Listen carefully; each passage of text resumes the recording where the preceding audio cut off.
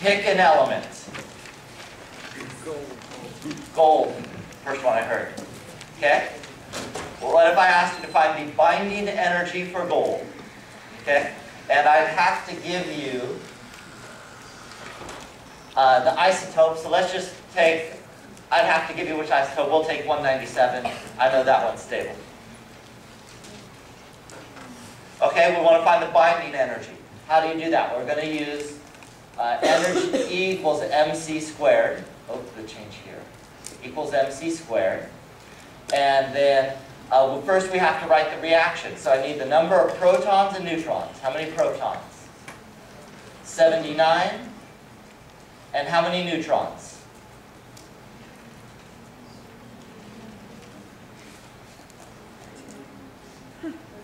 118? Okay, get out your calculators and you can double check that.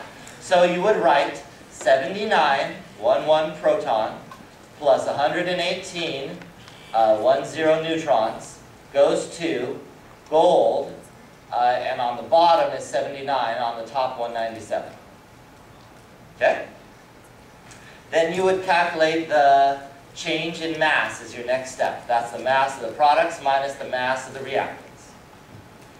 The mass of the products is the mass of gold minus the mass of the reactants. Well, there's 79 mass of the proton minus 118 mass of the neutron.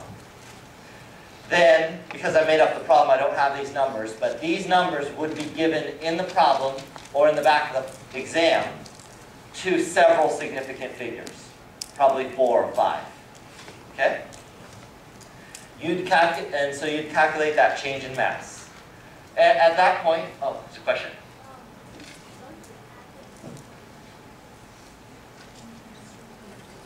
I use the distributive property, so if I undistribute, you could do that. And that's the same thing. Okay, whichever you prefer, it works in your mind, algebraically. Yeah?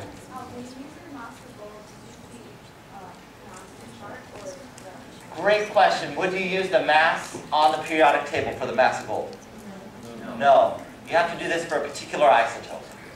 So you should not use the periodic table for this number, even though that has a lot of significant figures. We're doing it for a particular isotope. If I did it for isotope 198, I'd get a different answer, because I had a different number of neutrons. Or 200, or whatever. All right. Then there's 2 routes you can go that I showed you in class. You could actually come up with other routes. If you really like Einstein, want to use this formula, then you take the change, you'd say change in energy equals the change in mass, which is that number that you just calculated. But that has what units? U. So you have to convert from U to kilograms. And that conversion I give you on the test, so you need to convert that to kilograms. Second step is you multiply by c squared, which is the 2.9979 times 10 to the 8th meters per second squared. Is that in joules? Yeah, that would be in joules. Joules per nucleon, or nuclei.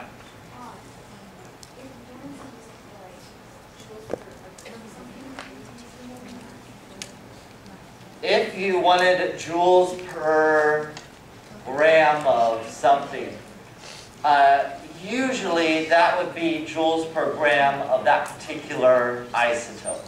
So you would again use the mass of that isotope. If that happens to equal the periodic table, you're cool. If they say something like it's a mixture that's a periodic table, then you wouldn't. But otherwise, usually you're using whatever numbers they give you instead of the period. So you don't use the periodic table in this question. What I'm saying. Garbage. Okay. Yes? So if you want to say like per proton or per whatever? Well, you do probably per 5 grams of something. 5 grams of gold. Okay. Then you have to convert. This would be joules per nuclei would be the units.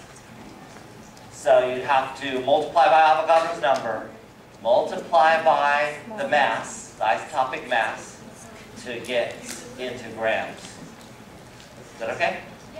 Yeah, okay.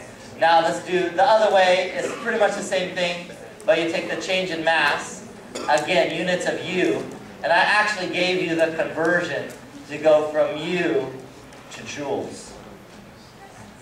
So you can do that too. That again would be in joules per nuclei.